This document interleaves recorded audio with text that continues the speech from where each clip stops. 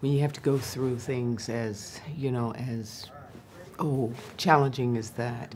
the grief, the depth of grief that we felt there, it was an opportunity to really dig deep within yourselves and to create something lasting and beautiful, and something that would pay tribute to him and to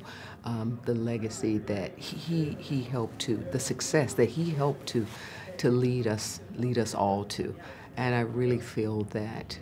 sitting next to him during the first Panther, day to day to day, every morning, that this is something that he would be proud of. In a very beautiful way, he still is, he is very much a part of this moment and still of this journey.